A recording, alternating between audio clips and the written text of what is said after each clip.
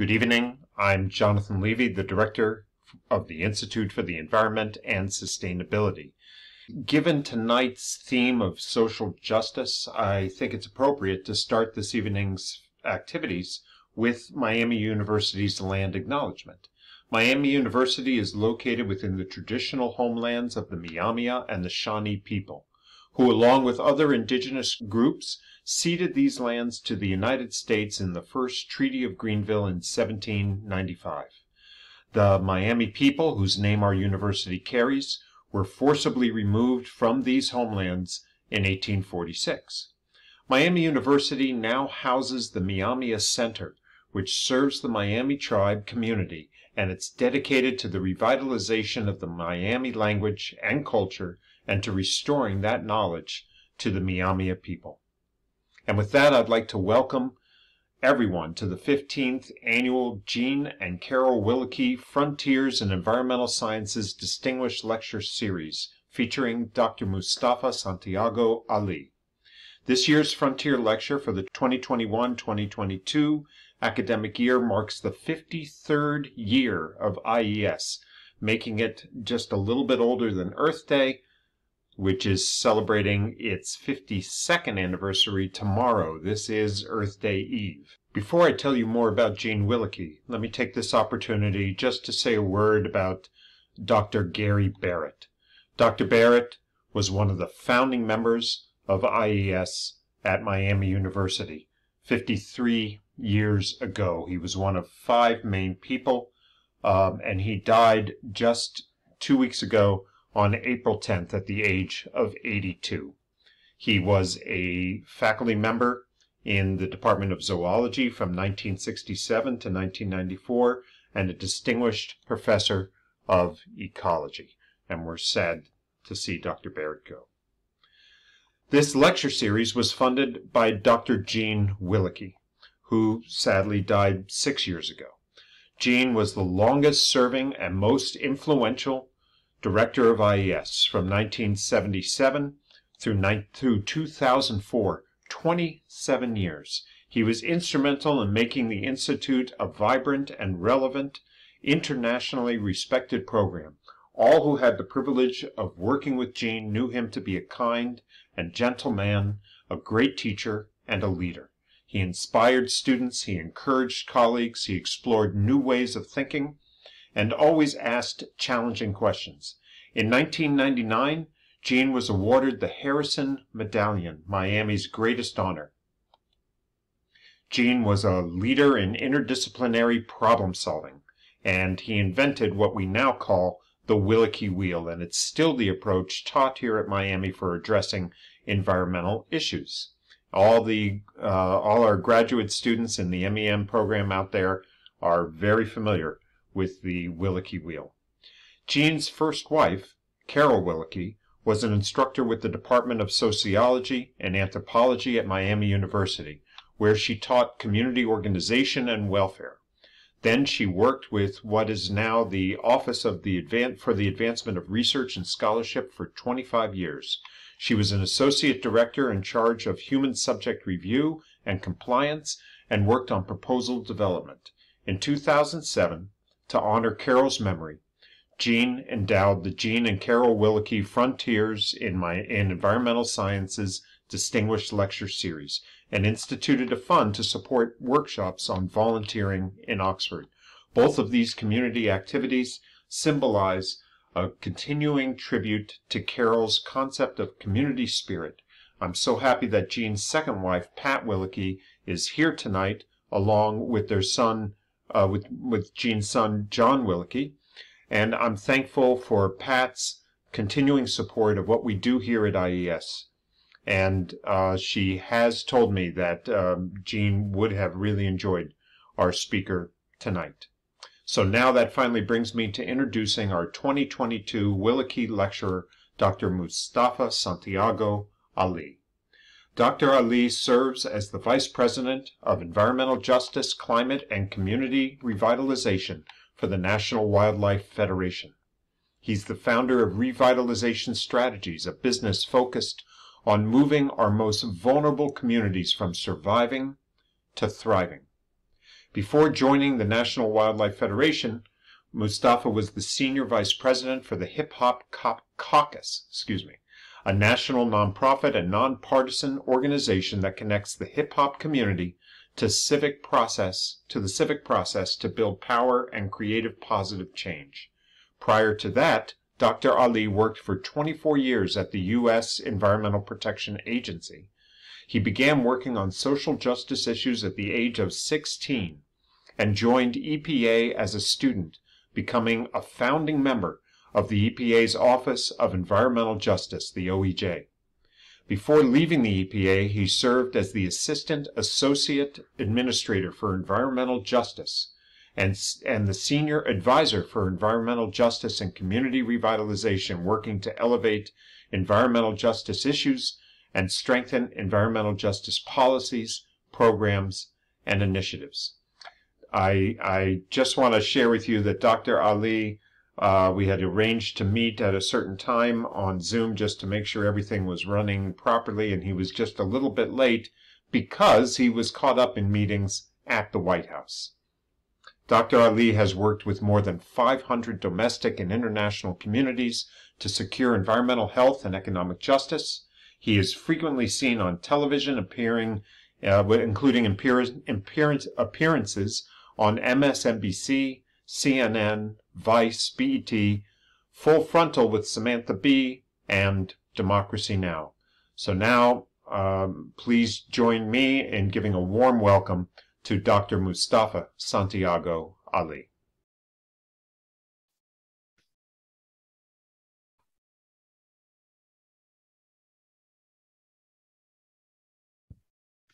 Finally, the opportunity to bring together resources to meet the needs of our most vulnerable communities, which in essence gives us the opportunity to strengthen our country, to strengthen our respective states, our counties, and our communities. That is the moment that we find ourselves in. I have some friends who often, when COVID first hit, where we talked about the syndemic that was going on, because we saw all the disproportionate impacts that were happening to communities of color, that were happening to indigenous brothers and sisters, and that were happening to lower wealth white communities, and beginning to unpack, how did we get to this moment? It's the same thing when we begin to also unpack, how did we get to this climate crisis that we currently face? And not only how did we get here, but what are the actions and steps that we can take to begin to mitigate many of the impacts that are happening, and at the same time uplift our most vulnerable communities. We'll take that journey together today.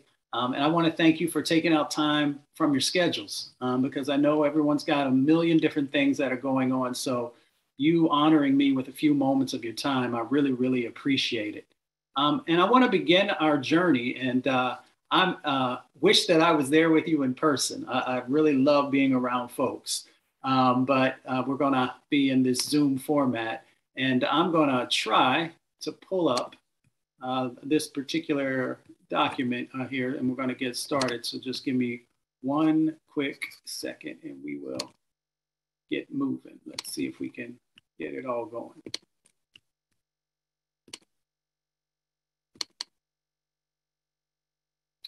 So I'm just going to walk us through some things here in a second, but for us to be able to take this journey together, we have to unpack many of the things that got us to this moment. And that doesn't mean that we have to be anchored to the past, but we've got to understand many of the steps, many of the both challenges and sets of opportunities that have happened that have brought us to this moment. My grandmother has a saying that she shared with me when I was a small boy. And she said that when you know better, do better. I want y'all to think about that for a second. In many instances, there have been choices in the past, sometimes intentional, sometimes unintentional, that have had, significant impacts, whether positive or negative. I really appreciated Dr. Levy sharing with folks and us doing the land acknowledgement, because, policy, which many of you either currently deal with or will at some time in the future, frames out so many different things that happen in our lives. And we know that policy played a role in the impacts that have happened to our indigenous brothers and sisters. It was policy and the sets of actions that were tied to that, that actually removed our indigenous brothers and sisters from their traditional lands in Ohio. And then, of course, we've seen the Trail of Tears and a number of other movements of indigenous brothers and sisters from their land to the least desirable locations. If we're having an honest conversation, it wasn't like folks said, well, we know that you're in this particular area now, but we've got a much better place over here. And of course, there was no allowing of folks to be able to say, well, that's not what I'm interested in. We also know that when we removed our indigenous brothers and sisters, we took them away from their traditional foods. And by doing so, weakening their communities, weakening their nations. So we have to be very honest about that conversation. And we see a very similar set of dynamics that have taken place in relationship to African Americans. Folks going to Africa, enslaving folks, bringing them to this country for free labor, taking them away from culture, taking them away from traditional foods, and a number of other dynamics that we will see play out the ripples throughout history, that would still see some of the things that are going on today. We know policy also played a role with our Chinese brothers, who played a significant role in building the infrastructure inside of our country, especially our railroads. And, there for a time, and we'll talk a little bit about that tonight, how incredibly important infrastructure is. But we also see that policy was used once folks helped to build our infrastructure. We had the Chinese Exclusion Act to say, no more. We see in a very similar dynamic that played out in relationship to our Japanese brothers and sisters in internment camps during our world wars, and their land being taken away, rights being taken away, all these different dynamics that we have to be aware of when we start to take a look at some of the impacts that have been going on for decades now. How did we get here? Some of it was tied to our sets of actions that played out, and then disinvestments once we place people in the least desirable areas. We also saw policy playing a role in trying and effectively doing for a long time, and thankfully it's no longer the case, taking away women's rights to vote, and being able to own land, and a number of other dynamics that we know are important in our country and being able to garner and make wealth. All of these things are tied to policy. And we'll unpack some of the newer sets of policies as we take this journey together to see, have we evolved as a country, as a government, as a set of people? And we'll play that out as we move forward. But policy, even though it can be something that can have devastating effects, policy also has the ability to be transformative. Women being able to finally begin the journey of equality. And we know we still got a long way to go, but the women's suffrage movement began to galvanize. Where does power truly come from? Power comes from people coming together, people making a decision that some things have to change, and being willing to not only lean in, but to utilize sometimes some of their social capital to be able to make sure that their voices are being heard, being able to actually influence the process. When we see those things coming together, then we know that change can happen. And when that set of energy is put in place, we also know that we can begin to change laws, or we can begin to get the right laws in place. We can get the right regulations and statutes and all these things that are incredibly important in helping us to build healthy and sustainable communities.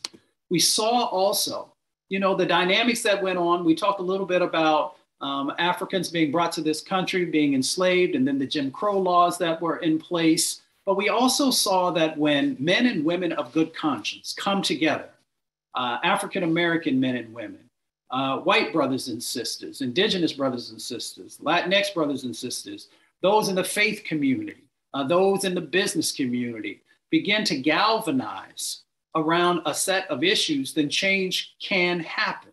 Change doesn't happen overnight. It takes consistency, and it takes folks being focused on being able to actually reach those goals that are being put forward. And we saw that also in relationship to the civil rights movement.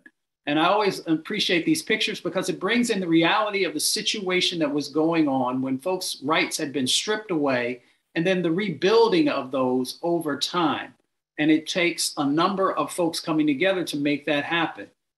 You know, it's interesting also that when we start to take a look at some of the things in the 30s, the 40s, and the 50s, we see that the Industrial Revolution was really starting to move in a very significant way, even though, you know, we've got 150 years of Industrial Revolution, but we also begin to see the dynamics of redlining and restrictive covenants, and then eventually zoning, which really said that we are going to push certain folks into certain areas.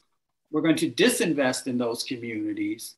And then you're going to have to kind of fend for yourself. And what you see in that dynamic is that you also will have those who invest in certain areas and not in other areas. So you get the more negative types of industries that then are the only thing that will be cited in certain areas. And we'll talk a little bit about that as we move forward. But Mustafa, can you just switch to presentation mode by hitting the little screen at the bottom of your, you can just right by the, yeah, right down there. Go to the left, to the left. To the left. To the left, right there. Yep. Sorry, y'all. I thought I was. There we go. That's gonna be better quality. There we go. Sorry. Okay. No problem. Thank you. So now we're, you know, I want to bring us forward just a little bit. 1968, Dr. King was killed, but also in this same year, a couple of years as we move forward, we also begin to have the environmental movement. And as you see in some of these pictures that are moving forward here, that as we move to 1970, and as we are now with the 52nd anniversary of Earth Day, that we begin to get very focused on policy and being able to make change. The Clean Air Act, the Clean Water Act, RCRA, many of these things that I'll talk about here in a second are a part of those sets of actions and that energy and that power. But all of that is driven by people, our voices, our stories, our power, and both the disproportionate impacts that are happening in our communities, but also the sets of opportunities to make real change happen. You know, it is often, you know, children of color and communities of color that are dealing with the most significant sets of impacts, along with lower wealth communities and indigenous communities. So today we continue to fight. We're fighting to be able to breathe. We're fighting to be able to have clean water. And we're also fighting to make sure that there's actually clean air. I want folks to understand that we've got over 200,000 people who are dying prematurely every year in our country from air pollution. More people are dying from air pollution than are dying from gun violence. More people are dying from air pollution than are dying from car crashes. More people are dying from air pollution than are dying from the overdoses of drugs. We got 24 million people who are dealing with asthma and 7 million kids. And these air impacts we find across the country and have huge health impacts, whether in urban or rural communities. There are a number of different sets of challenges that are going on. The 48217, which is not that far away in Detroit, has some of the highest cancer rates because of the sets of exposures that folks are dealing with. But it's not just in urban communities. 96% of our national parks are now dealing with significant air pollution and the impacts of the climate crisis. So we have to be very focused. And in communities, like the picture that you see here, the Manchester community in Houston, Texas, when you go there, you roll down the windows of your car, you feel like you're breathing in gasoline fumes. Kids are supposed and expected to be able to learn in that situation. And we know how difficult it is in school just on a regular with everything right. But when you have these types of impacts, it makes it tough. Or you can go to Wilmington, California, where the diesel death zone is. High rates of both cancers, liver and kidney diseases, and a number of other dynamics that are going on because of the air pollution that has been placed in many instances inside of these communities because of how close they are placed next to it. We often say that clean air is a human right. You know, we take 20,000 breaths a day. Some folks are breathing in clean air. Other folks are actually breathing in toxic air. And that's a dynamic that we can actually change. You know, our indigenous brothers and sisters have reminded us that, you know, water is a human right. We have over 2.4 million miles of fossil fuel pipeline in our country. That's enough to go to the moon and back twice and be on your way again to the moon. We see these pipeline fights that are going on across the country because folks are trying to protect that natural resource. And at the same time, they're also trying to make sure that we are minimizing these impacts that are going on. In my work, I work with a number of artists and entertainers as well who are also focused on trying to highlight these impacts that are happening and bring attention. Whether we're talking about down on the Bayou Bridge pipeline or what was going on with XL or the Dakota XL, or a number of these other pipeline fights are going on. If water is truly a human right, then we have to stay focused. And when we don't, we know we have the instances like the Flint water crisis where kids are being exposed and now they're dealing with neurological issues, lowering of IQ points. That's little Miss Flint. We've done a lot of work together. She's a little bit older now, but Benton Harbor, Michigan is actually on the other side of Michigan, and they have higher levels of lead in their water than Flint did. I want y'all to imagine that for a second, having higher levels than Flint did. There are over 3,000 locations across our country right now that have higher levels of lead in their water than Flint did. We have to stay focused. The petrochemical facilities not only create some of the things that we know, but they also play a big role in the plastics. And we know that there is a huge amount of plastics that is now in our water bodies, whether it's our rivers or our streams or our oceans. And if we don't act today, then we know that the challenges are only going to get larger. In Detroit, as an example, folks don't trust the water. Because of that, there have been a number of shutdowns. And here's some dynamics that people might not be aware of. The communities there, they were actually losing their homes because they were not being able to pay these exorbitant bills that were going on. And then some folks were even almost losing their children because they were labeled as an unsafe living condition because of the water issues that were going on there.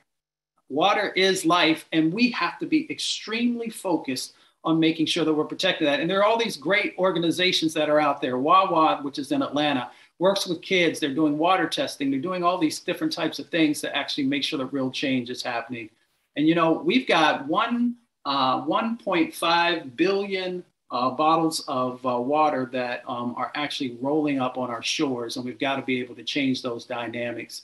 People are talking to us right now about there being more fish, less fish in the ocean than there actually is plastic pollution that's going on. And that's why we have to continue to be very, very focused on making this change happen. But we have to do it in partnership with communities.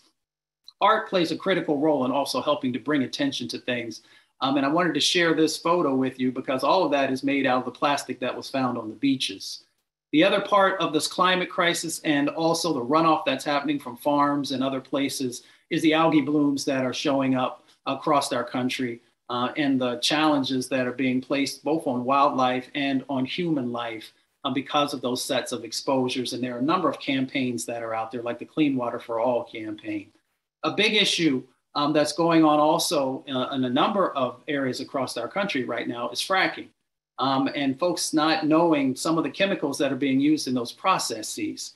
You know, we've got over 72 trillion gallons of water that has been impacted from fracking. So we have to make sure, one, that people understand the chemicals that are part of the process, but also the challenges that are currently going on. Because there continues to be a greater and greater need. We see what's going on right now in relationship to what's happening in Ukraine and people talking about energy independence and wanting us to be able to get more natural gas, to be able to drill more. We've seen in the news the various conversations that are going on around the permits. And when we are not focused, what ends up happening is those impacts that are happening from pollution in Black and brown and lower wealth white communities, they are driving the climate crisis. They are driving these sets of hurricanes that are having impacts all across our globe, but in our country as well. So we don't want to make sure that anybody is ever forgotten. And we're lucky that we have these influencers who are also trying to keep a spotlight on the sets of opportunities and the sets of challenges that are happening. And you saw Beyonce there, who stepped up during Hurricane Harvey, used her brand, used her platform to help to educate folks. And then, of course, the impacts that happened in Hurricane Maria. And again, this is because of our utilization of fossil fuels and a number of other dynamics that are there. And we continue to lose lives, those faces that often are not seen. So once again, you know, we bring forward these amazing artists who help to highlight and bring attention and then keep attention on the issue so that we can actually make real change happen. because we know the flooding is happening. The flooding that has happened in Dearborn, the flooding that happened recently in New York and New Jersey, the flooding that happened in Ohio. And as you see here on the flood map that we have in front of us, Ohio is number 3 for the risk that's associated with what's happening in this moment and what's coming. We've seen the stories of folks in Florida who were flooded out. In many instances, these are folks who are least able to be able to deal with what's happening in relationship to the storm. But I want to bring this forward for everyone quickly also. You know, many of our Latinx brothers and sisters are working in the fields. When you see those wildfires, you see people losing their homes. You also have folks who are still working in the fields as those flames are blowing up. And we also know that we continue to have these billion-dollar climate crisis events that continue to happen year after year. I believe we had about 21 of those last year. So we have an opportunity to make real change happen. The change can affect and will affect everyone, but if we make sure that we are lifting up the voices of our most vulnerable communities, infusing it into policy, making sure that resources are going to the spaces and places that need them the most, then we're moving in the right direction. And the clean economy plays a role in this. And we'll talk more about this here in a little bit. But the clean economy gives us an opportunity to do good and do well at the same time. It gives us a chance to strengthen our country, to make sure that these new sets of manufacturing, whether it is around wind or solar or thermal or tidal, that those are coming back home to the businesses and spaces that had lost jobs over the years. You know, in Michigan and Ohio and West Virginia and Kentucky and a number of other locations, we have a chance to lead this new revolution, to make sure that we are creating the new businesses that will fill this space. And these can be jobs that happen here in our country. If we don't, China will fill the space. They've been very clear. Yes, they are burning fossil fuels, but they are also making huge investments in the new clean economy sets of opportunities. What does it look like when we transform communities? It's like the Regenesis project that you're going to see here. They took a $20,000 grant and leveraged it to $300 million in changes. They had old shotgun housing. Some of y'all know what that is. You open up the front door and you can see out the back door. We got 500 new green homes in and lowered people's electricity costs from $300 to $400 a month down to $65 a month. And we got new healthcare centers in the community. They're actually utilizing solar, but they're also meeting the needs of seniors and others. We got new green community centers in place and healthcare centers that are offering economic opportunities, but also meeting needs that the community has. And then we also are going to a new 35-acre solar farm, which will zero out people's electricity costs. So people are going from paying $400 a month down to $0 for their electricity. And then we've got to prepare the next generation.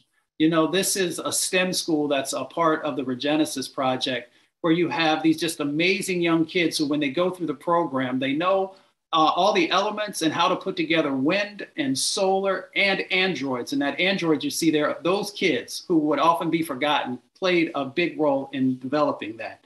But when we talk about resiliency, we also have to look at projects like that's happening in Austin, Texas, you know, where people are literally looking at these new technologies and they're building them out. We have the opportunity to create new worker training programs like Detroiters Working for Environmental Justice. They got a 92% placement rate for returning citizens and others. In Iowa, if we're going to get ready for resiliency, we've got to make sure that we've got the maps that are in place and the new technologies that help us to be able to predict where the flooding is going to happen so we can get the right things in place. And one of my personal passions is around food justice and addressing food insecurity. And many people are now doing the vertical farming so that we can produce what's going to be necessary. We can win on the new clean economy. You see examples like the Women's March and the People's Climate March, where you have millions of people coming together to push for change. And then, of course, the Science March is incredibly important because it's hard to get scientists to come out of their labs, but when they do, they can do some amazing things. And we've seen that in the past and just recently as well. And then young people have to be honored as they're pushing for change, whether it's the folks at the Green New Deal or This Is 0 Hour, or a number of other amazing youth-led organizations. And then, of course, Black Lives Matter plays a role as well, because many of our communities have been saying, I can't breathe, long before we had to deal with what was happening in relationship to some police officers. We have to have the legislation in place. The Environmental Justice Act of 2021 and 2022 is just one example of how change is happening. And we've got to make sure that we're building partnerships with our state and county and local officials, so that when we talk about resiliency and adaptation and these new sets of resources, that we have all the voices together to make change happen and honoring what communities are asking for. EJ40 and the 2021 infrastructure bill is examples of resources, and I will unpack that in a second, but I wanted to also highlight that we've got to make sure that on the state level that we have the bodies in place to help people to be able to move forward. And of course, we have to continue to divest from fossil fuels. We have to have a just transition so workers are not left behind and that they can be a part of this new clean economy and sets of opportunities that we have in front of us. I had to throw in the Hip Hop Caucus because of the amazing campaigns that we had, because to win on these issues, we got to make sure that people's vote is protected, that people are educated, and then of course they make the choices that they do. I never tell anybody who to vote for, but I do say you should vote for somebody who cares about your community. And luckily there are a number of folks who are out there, and we probably a bunch of folks who are watching tonight. You should run for office to make sure that real change actually happens. And this is why we do it. We do it for the new generation, this next generation of amazing, amazing leaders. And you make sure that, the guy who's right there, that he's not the central point. It is all these other amazing individuals who have realized that they have power, and that by having power, there is responsibility for us to be able to engage, to lift up the voices of those who often are unseen and unheard, so that we can make real change happen. So I want to now sort of unpack a little bit more. Just give me 1 second. We'll see if we can get out of this, because I want to have a conversation with everybody about some of the opportunities that we have in front of us that you may not even know exist. So when we look at some of the things that I just shared, there's just this transformational moment that we find ourselves in. Now, many of you have seen some of the scientific reports that are out there, whether they're coming from the IPCC or the National Climate Assessment, that have shared with us that we have some benchmarks that we need to hit. And if we don't hit those, then that there's a greater chance of some really significant things happening at each level that we might go to. And for a lot of folks, that can be scary. It can be scary because we know, one, that it's going to take resources to be able to address it. It means that there's going to have to be power sharing, which is incredibly needed and important in the process. It means that there's a new set of education that has to happen because everybody's not at the same place on their journey. Some folks, and it's becoming much fewer, might not think that the climate crisis is as significant as it is. And we understand that when we see the floods, when we see these wildfires, when we see the hurricanes, when we see these extreme heat events that put stressors on our seniors, they put stressors on young children. They put stressors also on folks who may have some immune challenges and a number of other diseases. Then we know that there is a new paradigm that we have to put in place to be able to really move forward in the way that's going to be necessary. In this moment, we also have to be mindful of the fact that when we saw some of those pictures, that there are numbers that are associated with them, but even more importantly, that behind and on those numbers are communities that are dealing with these situations on a daily basis. So we've got the environmental injustice situations that are going on, and I'm going to talk a little more about that. And then we've also got the climate crisis, which will exacerbate many of the impacts that are happening. And then we have a set of opportunities that if we infuse them and we really get behind them, then we've got a formula to be able to mitigate a number of the impacts, to be able to address the health challenges that are going on, and at the same time, to be able to also create wealth and sets of economic opportunities for communities. I want to just real quickly take y'all across the country with some of the places that you may not have had the opportunity to visit so that we can unpack some of the things that are going on. And then I want to talk a little bit about, some of the amazing folks that have been a part of my journey that are really focused on trying to help make change happen. So there are places like Cancer Alley. And I wish I could see folks in the chat to know if you what your responses are. Cancer Alley is between Baton Rouge and New Orleans. It is a cancer corridor, not so different than the diesel death zone that we talked about, or you saw some pictures there in California. Cancer Alley was founded as a freedmen community. Many of you may know what a freedmen community is. Folks who came out of slavery, located in certain areas, and began to build thriving communities. And when you go to Cancer Alley, and as far as the eye can see, you will see petrochemical corporations and other polluting facilities. Some of them, football size, multiple football size footprints, if you will. And they built all around this community or communities. And now these folks have some of the highest cancer rates in the country, just amazing rates of cancer, liver and kidney disease, breathing difficulties, a number of other sets of challenges from the exposures that are coming because of where they're at. You have places like Institute, West Virginia, not a huge distance from where you are.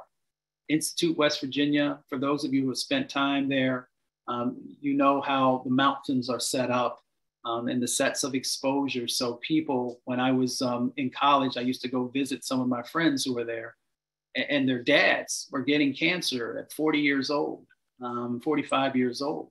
It was because of the sets of exposures that were going on there. And even to today, they are still dealing with these sets of challenges that are going on. You have places like Princeville, North Carolina. Many of you maybe have never heard of Princeville, North Carolina, but the communities that are there have been dealing with, and just like folks in Ohio, been dealing with these historic sets of floods. In Ohio, you all have had to navigate 100-year floods, and now that number is kind of ratcheting up a bit as well. There in Princeville, North Carolina, they've had to deal with 500-year floods, where communities who had been there for 100 plus years are being washed away, and now folks can't get the insurance that they need because of the changes they need to make to their homes, but their homes no longer have value. And you see these types of dynamics where we have these catch-22 situations in our most vulnerable communities, whether we're talking about Black and Brown, Indigenous, or lower wealth white communities, where folks are being trapped in these cycles. And we have to assist folks in being able to address the impacts, but also have to help them to be able to break out of these lower wealth economic situations that have played out because of many of these sets of impacts that are going on. You have places like the South Side of Chicago, where you have the toxic donut situations, where you have 17 different sets of impacts that are going on. And when you add it all up, it's a cumulative set of impacts. And our current sets of laws and policies have not yet evolved into being able to address what's happening in that space. And that is the next set of work that people are focusing on. But in this moment, this transformational moment, we've got a chance to change a number of these dynamics by being able to pull in the right sets of resources, centering them in the work that frontline communities are doing. You have the National Environmental Justice Platform. You have the Environmental Justice 40 that I'll talk about in a second, where communities and frontline organizations have brought together a set of solutions, and now the resources are finally out there to be able to link up for some of them. That doesn't mean that we don't need more resources. So let me just share with you a little bit that you might not be aware of. So sometimes we turn on the television and we'll hear certain things that are going on in Washington, D.C., but it doesn't really resonate with how that has significance in our own personal lives. So when you look at something like the bipartisan infrastructure bill, the bipartisan infrastructure bill gives us an opportunity to finally address some of the crumbling infrastructure that we have in our country, and also some of the non-existent infrastructure that we find in both rural and urban communities. One of the reasons that that's important is that when we look at water quality in our country, we've got 60 million people who have had to deal with unsafe drinking water over the last decade. And in many instances, it is tied to old infrastructure. It is tied to crumbling infrastructure. When we look at that bipartisan infrastructure bill and the $1.2 trillion that was a part of this, it gives us an opportunity to now rebuild our infrastructure in both rural communities and urban communities so that we can have safe and affordable drinking water. But it also does a couple of other things that we often don't talk about. Many of the folks who work in the water infrastructure field, many of them have been older, and many of them are going to be transitioning, to retirement. So it gives us an opportunity to have a new set of workers who are coming into that space. It also gives us an opportunity to really begin to embrace entrepreneurship and a new set of business opportunities that will exist also for folks. The bipartisan infrastructure bill also gives us an opportunity to address some of the egregious things that happened in the past in relationship to transportation. So we know that there was biases and discrimination that was built into transportation policy because roads were often used to break communities up, to separate communities, to bring wealth into certain communities, and to dump off pollution into other communities. Now, with this new set of resources, we can begin to make sure that when we're building our new highways and roadways, that we're thinking in a very critical way about some of these disproportionate impacts that have happened in the past. And why that's important is that one of the major drivers of the climate crisis is what's been going on with our cars and trucks and the emissions that are coming out of there, but also for many lower wealth communities, for many Black and Brown communities, and for many Indigenous communities, there also has been those exposures because the traffic patterns will run through their communities, will run next to the schools, will run next to the daycare centers. So we have an opportunity to be able to address some of the things from the past by doing better as we're moving forward. There also will be huge economic opportunities for folks who decide to participate in this space around both contracting and subcontracting opportunities. There's an opportunity for us to make sure that we are building and supporting more natural infrastructure as well to deal with some of the runoff that is going on and to be able to capture some of the pollutants that are part of that process and to put less stressors on our water infrastructure. Through this new set of resources that are part of the bipartisan infrastructure bill, we also begin our journey around the new clean economy.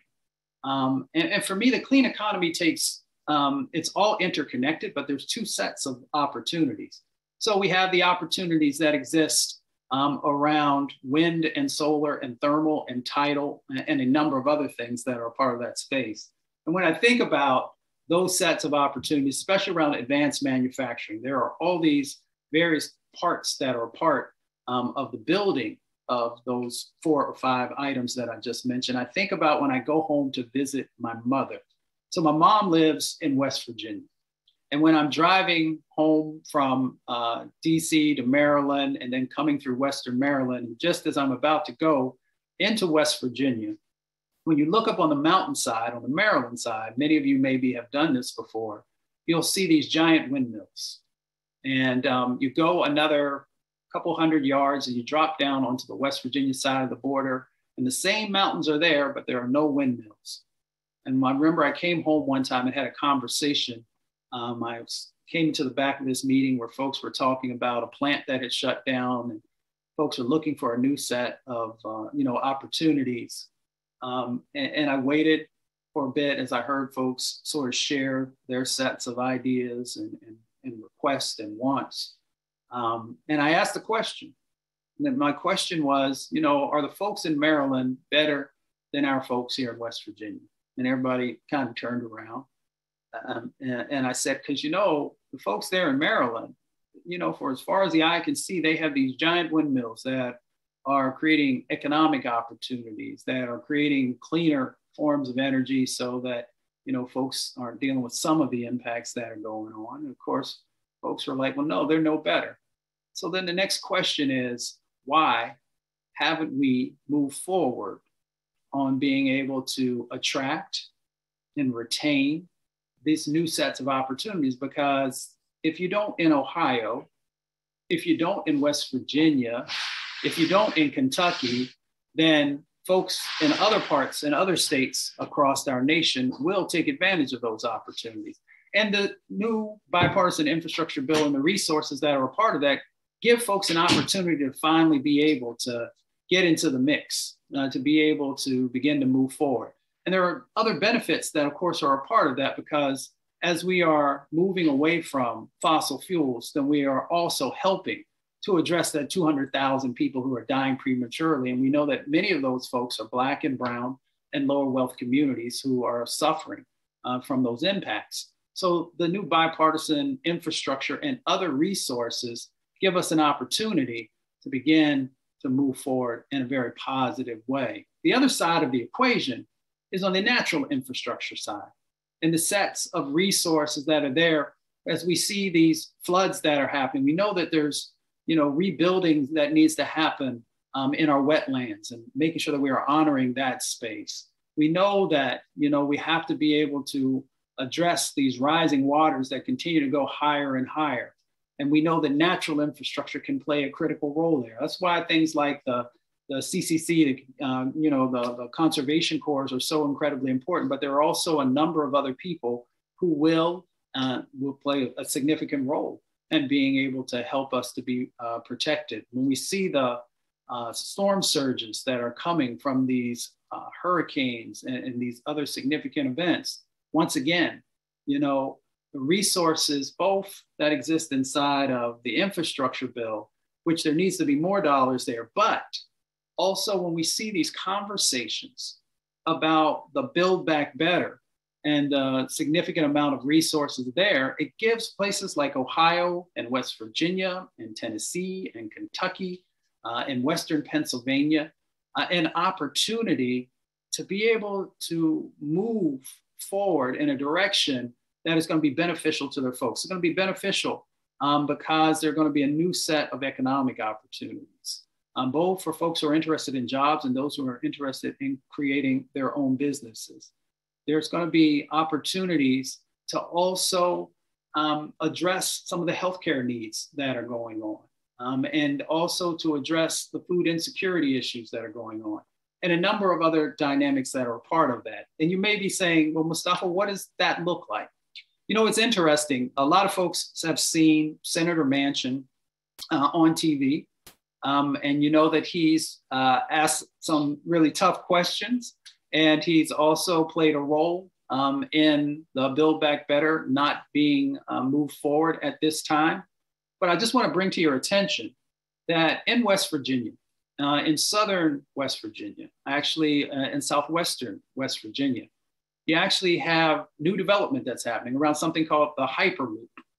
So when you hear about the infrastructure bill and these sets of opportunities, this is around high-speed trains and being able to, get from one location to the next in a very rapid form, but also doing it with cleaner technology. And a place like West Virginia, this is actually being developed in the coal fields where, many of the coal mines had shut down and people had been looking for new sets of opportunities. These are the types of things that many of our communities throughout Appalachia should be looking critically at and trying to make sure that they're positioning themselves to be able to take advantage of this set of opportunities that are in front of us. If we're going to do that, then the lessons that I have learned over the years is that communities speak for themselves, that communities have to be in the center of the decision making so that the sets of opportunities and the policies are centered. And the other reason that this is incredibly important is that as we begin to bring new businesses and industries into an area that are cleaner, we also have to be very, very mindful of gentrification, and to make sure that if communities are a part in a significant way of framing out this new direction, then we can begin to minimize those impacts because we're truly thinking through from everyone's point of view about the sets of impacts that could unintentionally happen. And it gives us an opportunity to really create 21st century paradigms, if you will, 21st century sets of actions. And that means that it takes work, it takes power sharing. Power sharing is something that really came to me in a couple of different ways. It came early on in my career when I was spending time down in New Orleans at Xavier University with Dr. Beverly Wright, one of the early environmental justice leaders, and seeing a number of elders who came to one of the first meetings. And they were talking about, how they were trying to engage in a process and how folks would not honor their voices, not even give them a seat at the table. And it also was reinforced to me by someone whose name you might know, Lisa Jackson. She was an administrator at the Environmental Protection Agency underneath of the Obama administration. And how when we would travel around the country, she would make sure that we intentionally were creating a safe space where everyone's privilege was left at the door and we were all just coming in as individuals, as humans, I guess is the best way to say it, honoring that everyone had a value, a blessing to bring to the process. And how when we do that, we begin to better understand the power dynamics that often exist, and that we could change that dynamic. We could make sure that folks knew that they were honored, that what they were bringing to the table had value. And often we forget some of these basic dynamics that are so incredibly important if we're going to be able to make real change happen. I know that Gina McCarthy had joined you all a couple of years ago. I had the opportunity to work with Gina. And Gina is such an amazing champion for public health and also addressing the sets of challenges we have in front of us through the climate crisis. And one of the really interesting things is that when we see some of the reports that come out that talk about the direness that we find ourselves in, that we actually can do something about it. That if we can find an opportunity to come together, that if we can leave our partisanship at the door and just ask the basic question, does everyone have a right to clean air? And I think most folks would say yes. Does everyone have the right to clean water? And I think for that, most folks will say yes also. And does everyone have the right to have clean and healthy and affordable food? I think that the majority of people would say yes. If we begin to focus on our commonalities and not our differences, if we begin to also say, you know what, we can operate from a paradigm of abundance, and let's actually unpack what that looks like, then we can also help folks to know that it's okay for us to come together. No one has to lose in the equation, that we can all find ways to make sure that folks are winning. It's interesting that Dr. King shared some really important words with us a number of years ago now. He said that we come to these shores in different ships, but we're all in the same boat now. I want you all to think about that for a second. You know, when it comes to the COVID crisis that we have been navigating, you know, everyone was vulnerable. Now, there were communities that were more vulnerable. We know sometimes because of exposures from pollution, because of pre-existing health conditions, a number of different dynamics. We don't want to shy away from that. But we are all in that same boat together. And even though we've had these challenges where, you know, folks may have not seen eye to eye on some of the precautions and different types of things. We all know that anybody can get sick and anybody can unfortunately lose their lives as we move, unfortunately, toward almost 1 million people. You know, we're all in the same boat also in relationship to what's happening with the climate crisis. You know, you can go to sleep one night and the next thing you know, there's a major flood that's rushing through your community. Or there's an extreme heat event and we know everybody can't afford air conditioning. Or, you know, there could be, you know, if you're living on one of the coasts, a significant hurricane event or the wildfires or a number of these other dynamics that are going on. The question becomes, will we as a country begin to pull together? Will we begin to recognize and honor our humanity? And will we also embrace a North Star, the North Star of justice?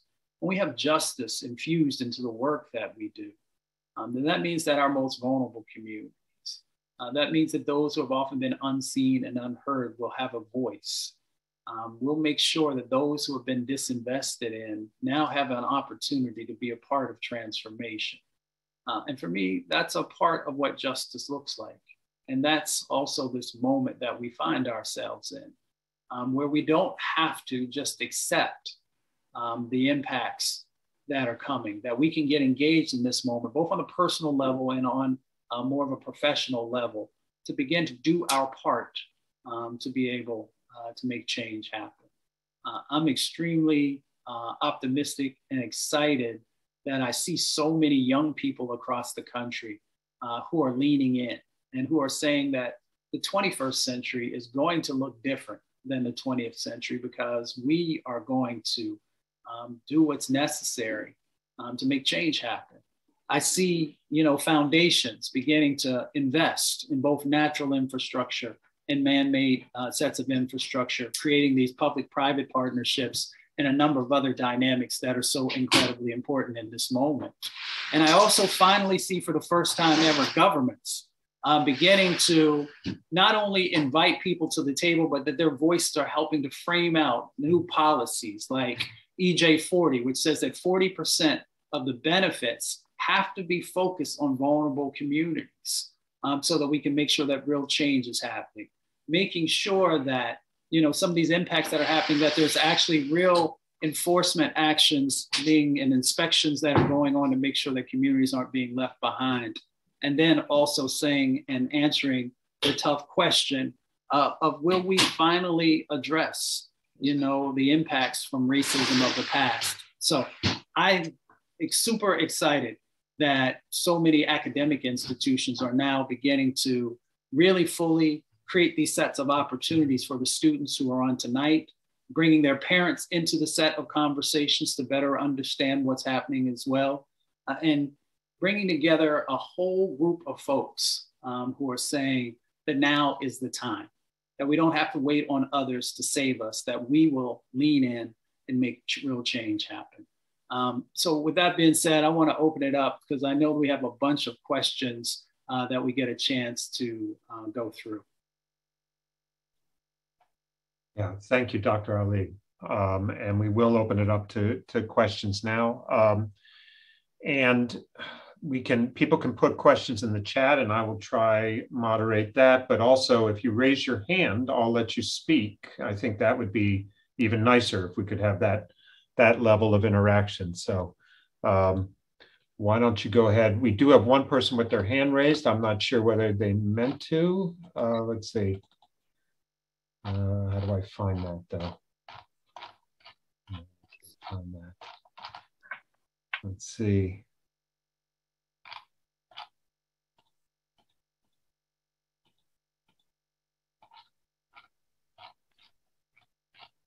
I tell you what, while I'm looking for, oh, here we go. There we go. There's the hand raise. Sophia, did you have a question? I'll just, your hand was up, or was that an accident?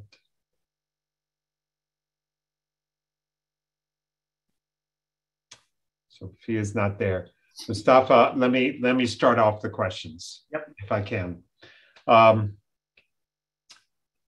So you said leave partisanship at the door, which is a very nice sentiment. Mm-hmm. But let's talk about, so Build Back Better is not happening. It could be happening a little differently with a new name. I don't know if that has anything to do with why you were at the White House. But when we look at that, and of course, you know, you mentioned Joe Manchin not supporting it, but there were also, if I remember, something like 50 Republican senators not supporting it. Mm-hmm. So when we have that kind of divide, well, can you address that issue? I want to be careful how I phrase this, but we do have a partisan divide, and there are differences with respect to, I don't know, you said, you know, we can agree that everyone has the right to clean air and clean water, but is that reflected in the policies and in what people are supporting? Mm-hmm. So we need to unpack that. So, you know, a part of this is we've got an interesting dynamic that's going on. And sometimes people just don't know the history. You know, when you look at the Environmental Protection Agency as an example, it was actually created under a Republican administration. You know, Richard Nixon was in place. He had his own set of dynamics that were going on. When you look at the Clean Air Act and Clean Water Act, you know, those landmark acts, you know, there was bipartisan support. And of course, it also came under that, you know, under that administration at that time. The hard work is one, we've got to make sure that we have really educated voters. And that means that we got to make sure that they have the information that they need to make informed decisions. And that folks understand that there's power inside of their vote and that they utilize it, both at the local, the county, the state, and the federal level. And we also got to put forward in front of folks, you know, these examples of how change is happening on the ground so that folks are pushing elected officials to do more, to replicate.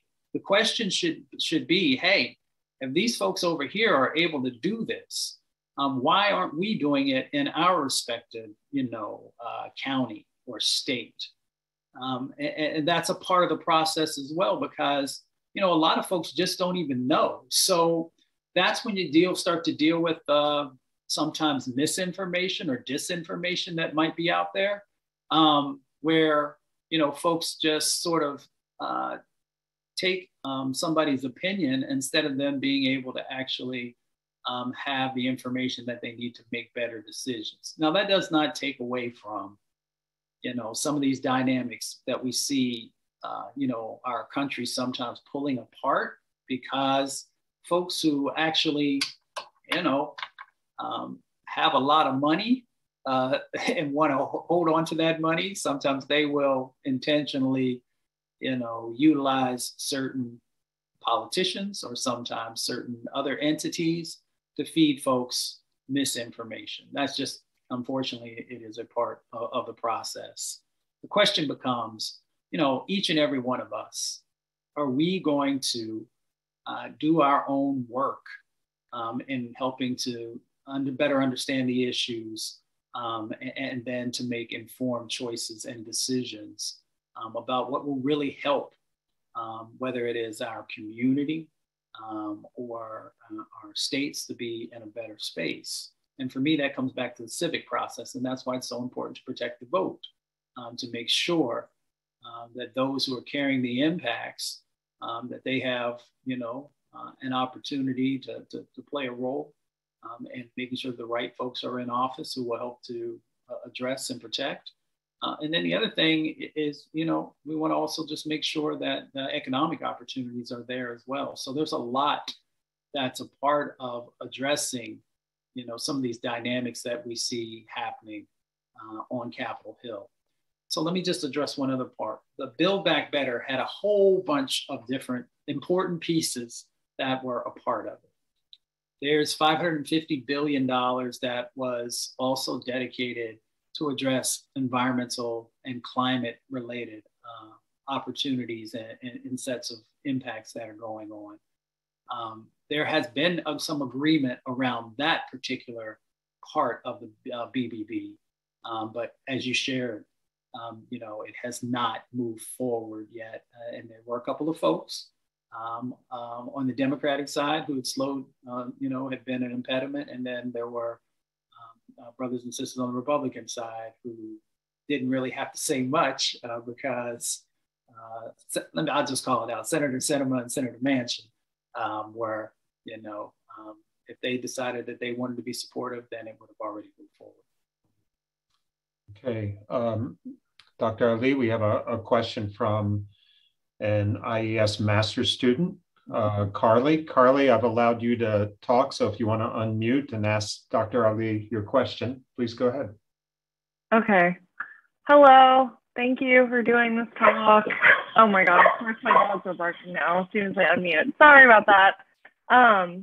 Okay, so I know this is kind of a loaded question, but in places that are more opposed to clean energy and things like universal healthcare, which is a huge component of this as well, how do you recommend individuals overcome things like gerrymandering so that our votes and people's votes that support climate adaptation are fairly represented?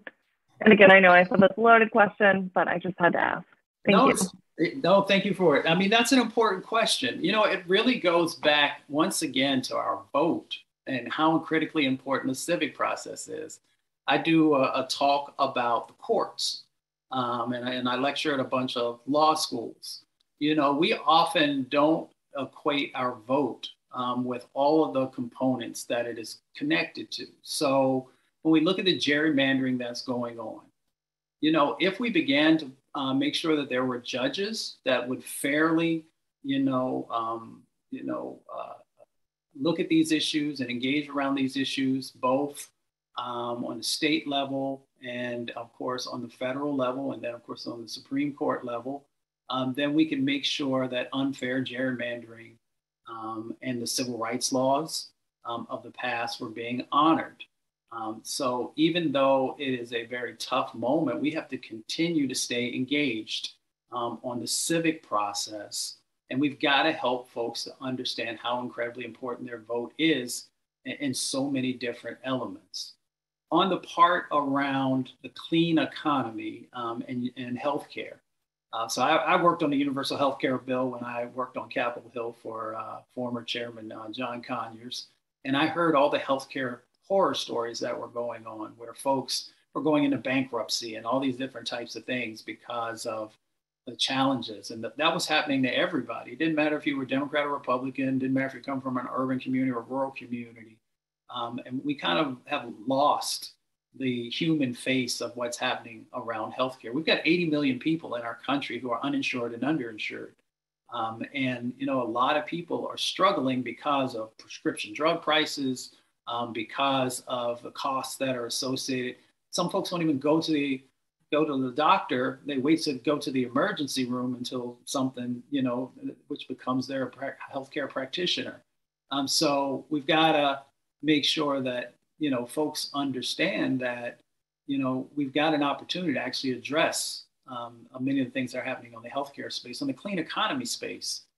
That seems to be a place that even though you'll have people highlight the divisions that exist, when you look at polling, there are a lot of folks, when you just break it down to these sets of opportunities around advanced manufacturing as an example, and being able to bring jobs back into places where plants closed down 15 or 20 years ago, or sometimes longer than that, then you will get folks who are interested in that particular aspect of a clean economy.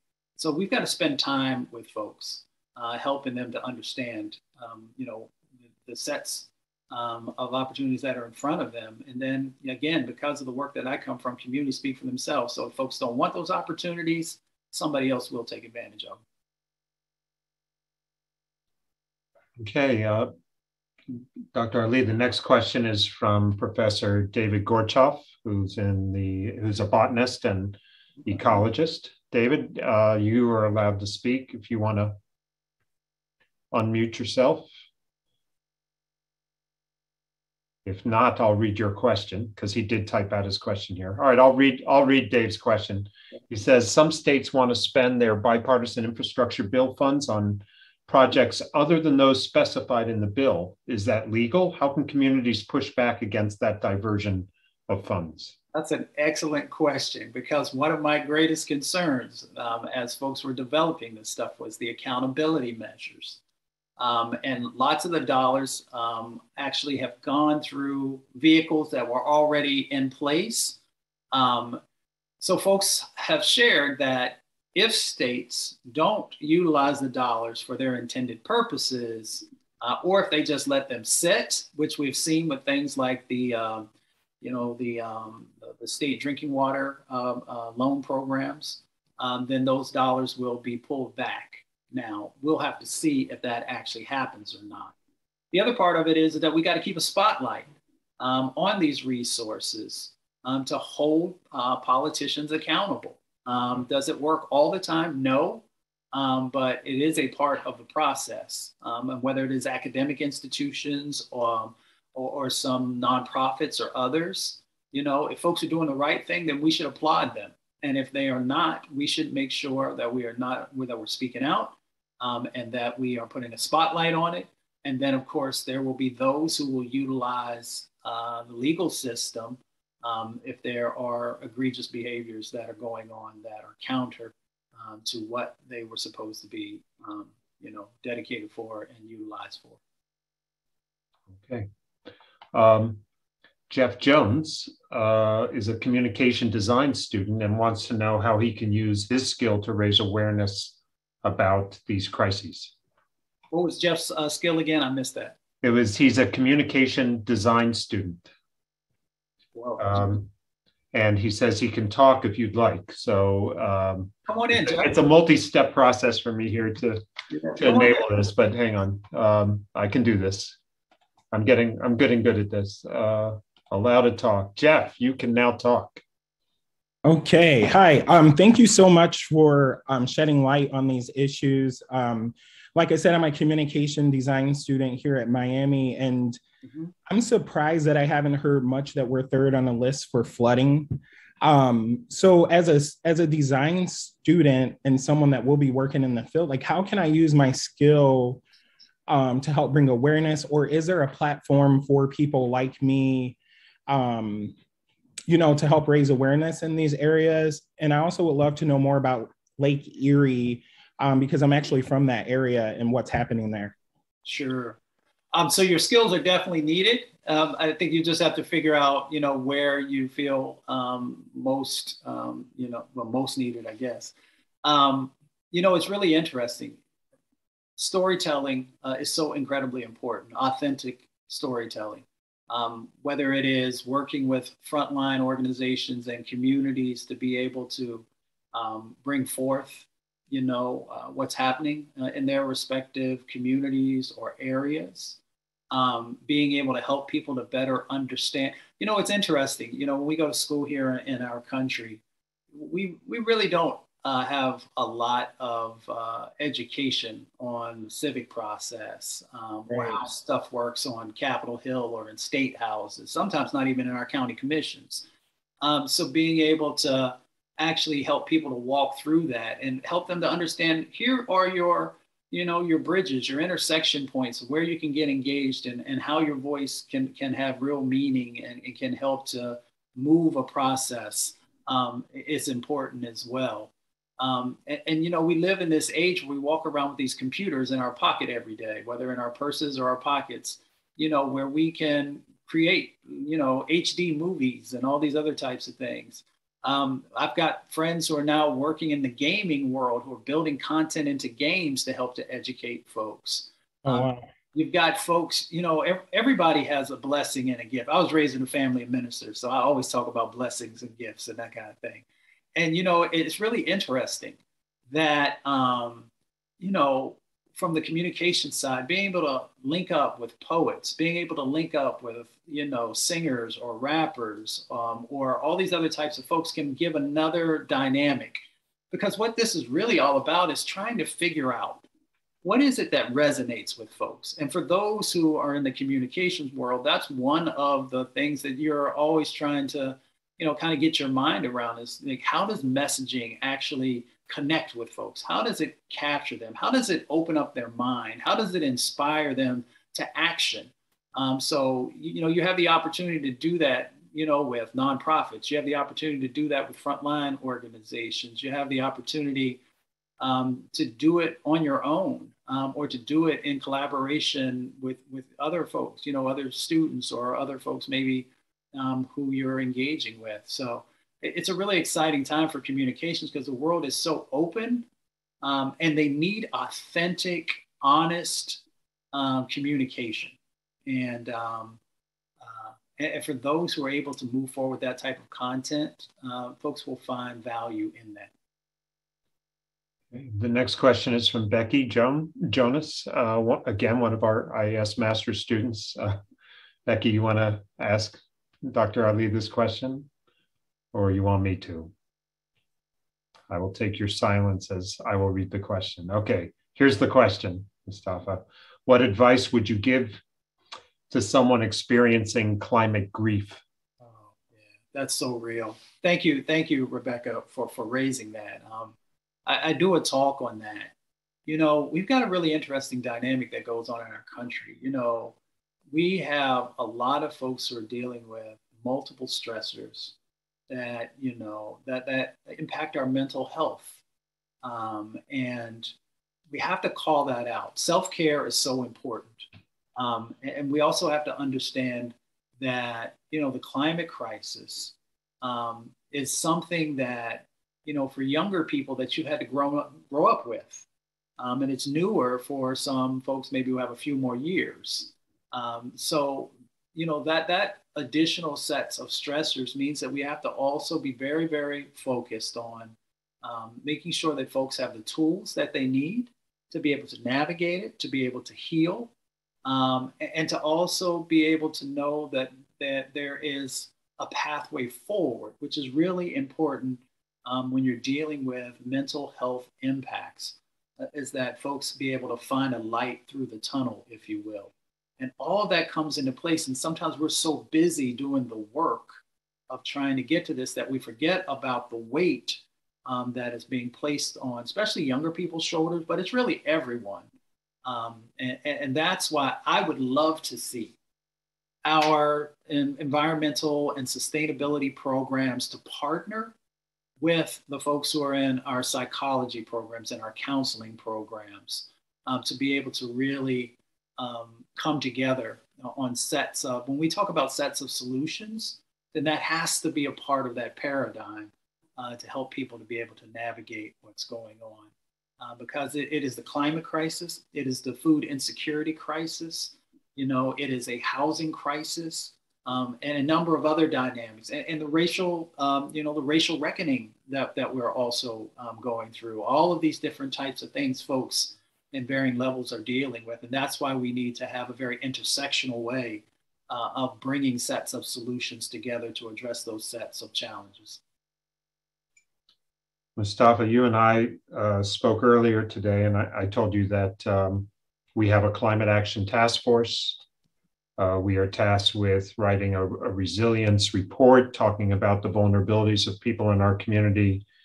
And in the climate action plan, we're going to have to address those vulnerabilities. So we've been making very good progress on addressing what the vulnerabilities are. Mm-hmm.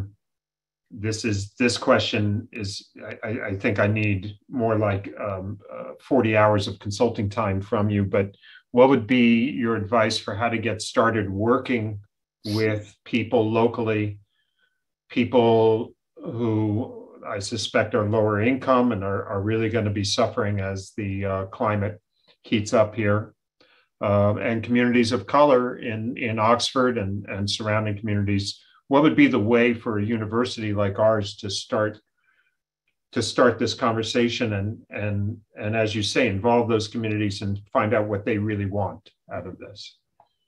Well, a couple of things that I often share with folks that it should be a part of your foundation. And that is the 17 principles of environmental justice and the HIMES principles, to make sure that as you're doing work, that you're very aware of those. The 17 principles of environmental justice were created in 1991 at the first People of Color Summit. by a number of just incredible leaders from all across our country and a few from outside. And the HEMES principles came about a few years later by a number of other just amazing leaders that gives a framework for lots of questions that we have.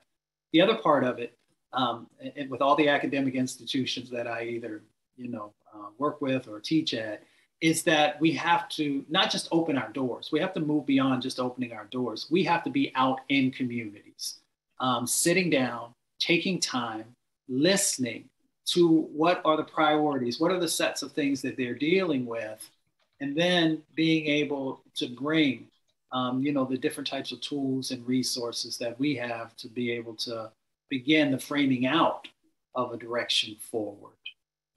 And when we start to do those basic steps, then I think it's moving us in the right direction to address some of the bigger sets of issues that we have to be able to unpack, whether it's around natural infrastructure, man-made infrastructure, resiliency, adaptation. Because in those communities, in many instances, they've been doing work in that space. It may be a different language that folks have been using to define some of the things that are going on.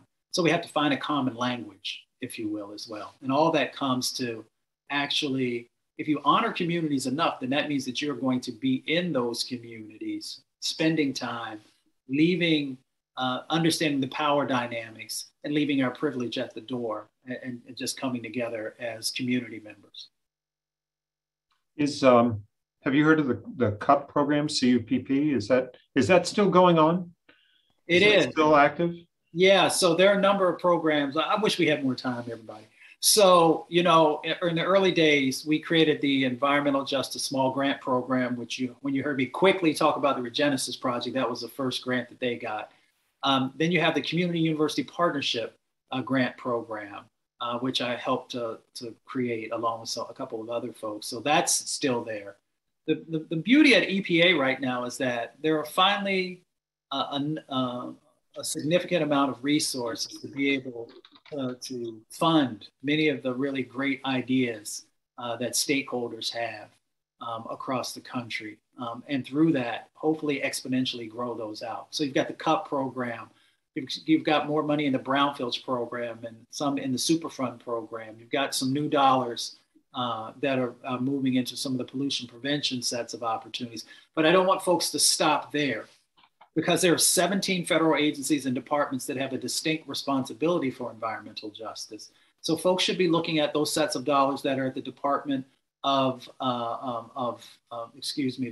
Energy, and also the resources that are at the Department of Agriculture, at the Department of Labor, at Health and Human Services, and I could go down the laundry list. But there are these new and expanded sets of grant programs. I'll send a link over for folks. And you should really take a peek at what's going on there. And then the foundations also, there are a number of foundations that are making significant investments also that you may want to take a peek at as well.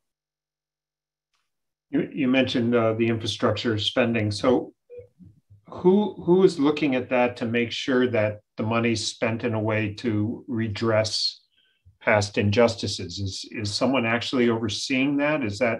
How does that work? So thank you for raising that, because I forgot to mention the White House Environmental Justice Council, which is similar to the National Environmental Justice Council, used to be at EPA. They have given a set of recommendations to the president and to the administration about both the areas that they think folks are moving forward on in the right way and where they're have made some gaps or mistakes. CEQ will be playing a role in looking. So there's something called the Interagency Working Group. Now there is a White House Interagency Working Group that all the agencies are reporting into them about their resources, their vehicles, and then they will also be reporting back on, once the dollars are out there in the states and the counties. So that will be one of the places, but CEQ will be playing a role, and the Department of Energy will also be playing a significant role there. Okay. We are just about out of time. We're at 7:27. Are there any other questions from anyone? Last chance. Last call. I don't see anything, Dr. Ali. Well, let me just share this real quickly before we close out. Okay. We cannot win on the climate crisis if we don't win on environmental injustice. And here's the reason why that you all can take this with you. When you look at primarily where the fossil fuel facilities are located, they are located in communities of color and lower wealth communities and on indigenous land.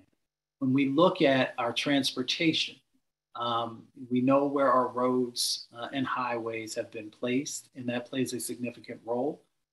What's coming out of the back of cars and trucks. When we look at what's happening around deforestation, which we didn't talk a lot about today, we know that it has been Black and brown and indigenous folks around the planet who have been the ones who have been defending those locations for millennia. And we know that we are losing a lot of those lands to all kinds of different dynamics. And then on the agricultural side of the equation, which is the fourth leg of what's happening around the climate crisis, we know that we moved away from traditional farming methods and moved more toward industrial and corporatization in that space. And those are the four main drivers of what's going on in relationship to the climate crisis. And if you have an honest look, much of that is tied back to Black, brown, indigenous, and lower wealth communities in different forms and fashions. And if we make sure that we're centering that work, it will help us to meet many of the needs in relationship to what's going on with the climate crisis. I have to ask you this, given what you just said. So as Miami moves forward with its climate action plan, and we think about a date to pledge carbon neutrality, it seems to me that what you just mentioned has to be a factor in thinking about that date. But we have financial realities to face. Do you have any words of advice for picking that date, given that we have to be balancing the social justice issues that you just mentioned with our financial realities, and you must be working with other schools and hear about other schools who are picking this date. Mm-hmm. Do you have anything to say about a specific date even? Well, it just depends. Some schools are a bit more progressive in how they're moving forward. And some just have a little bit longer journey. A lot of folks are saying 2030 because they are tying that to some of the requirements that both, the IPCC and National Climate Assessment, a whole bunch of other folks have shared. It is a really, really important date. And then I always say work back a little bit just in case you slip so that you still hit the date that you want to hit. So I'm telling folks 2029 and look for partnerships with other schools and academic institutions who are doing the work. Look for foundations and others who want to help to accelerate the work, and they understand that resources are necessary. To our board of trustees, helping them to have a better understanding of why we need to make these investments and how it will make us a stronger institution and also attract, because students and others are now taking a look at who we are, what we stand for, and what we're doing as they're making decisions about where they want to matriculate. So all of those things come, there are all these benefits that if we make the investments that will help us to be better institutions and also help us to help those communities and then in the greater sort of scheme, our planet as well. That is very helpful. And I want to thank you for all your wise words tonight and your presence here. And every time that I've seen that we've tried to do some sort of turning on the mic and applauding, it's kind of pathetic. We can also do people can do the clapping hands thing. There's just no way to, it's the worst thing about Zoom is that there's no way to really collectively show you our appreciation, but let me express our appreciation for your coming tonight. I wish you could come out and visit us and spend some more time. And of course you're invited to come anytime, and then we'll treat you to dinner and the whole thing. So I appreciate that, and I will take you up on that offer, and I will come and spend time with folks. And if I appreciate, claps and those types of things, but if you really, if you really want to honor our time together, then get engaged. Reach out to those communities where your footprint is, and others, across the state, and really help to make change happen. That's the best way that we can honor each other, is by showing up and being supportive. Okay. And Pat Willeke was here tonight, by the way. I did see her and some other members of the Willeke family. So thank you very much, Dr. Ali. And that ends the Willeke lecture for 2022. Okay. Thank you. Thank you.